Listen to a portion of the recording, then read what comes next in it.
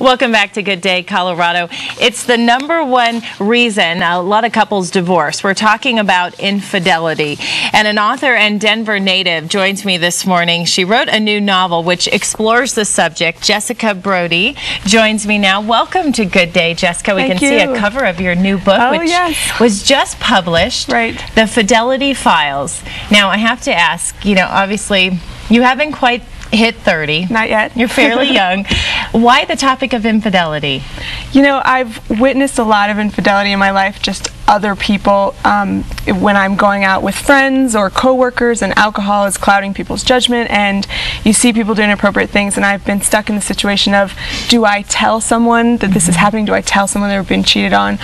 Which I think a lot of people can relate, is you get stuck in, do I tell or do I stay quiet? And I never had the courage to actually tell anyone that they were being cheated on, whether it was a friend or not. And so I decided to create a character who tells, you know, she tells the truth. That's what she does. So you can hire her to test your spouse to see if they'll cheat on you. So talk about the premise of this book. You live in LA now. I live in LA now. But I grew up here. You grew up here, which is great. I'm from Douglas County. And you were, well, we'll talk about the book first, and then I want to talk about this interest in writing.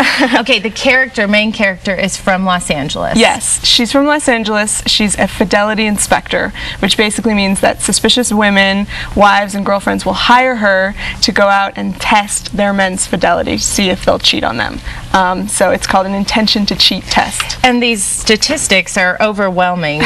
Nearly 40% of all married men cheat on their wives.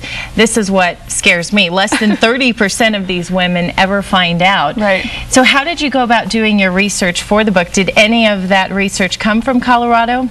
Well, you know, I researched everywhere. I interviewed men who have cheated. I've interviewed women who have been cheated on. I really wanted the reactions of the characters in the book to be real. I wanted the men who were cheating to be cheating for realistic reasons, and I wanted the women to have realistic reactions to that. So you've just had so much success. I mean, this book has received rave reviews, and I understand when you were younger, even at 7 years old, you were writing your own books and trying to bind them together.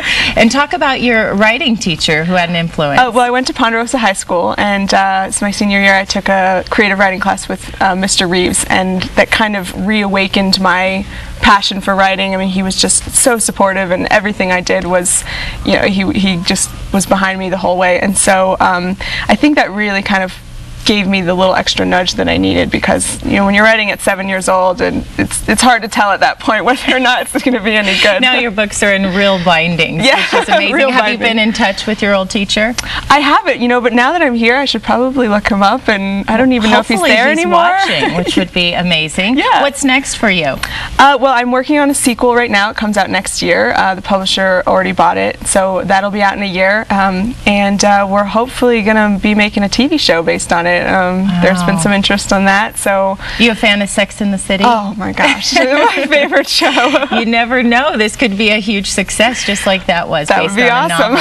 Well, we're so glad you came by Good Day, and you should stop by again as you continue to succeed in writing your novels. And if you want to meet Jessica and find out more about her book, she is taking part in a book signing. That's tonight at 7 o'clock at the Tattered Cover. This is the one on Elizabeth and Colfax. And again, thank you. Your book looks interesting. I'll have to read it. So I know all the warning signs just in case, but my husband would never do that. Shala and Ken, isn't this amazing? She's so successful, and I don't know, I feel intimidated. She's only, what, 28? I know. It's so good to see Colorado people go out and make it big.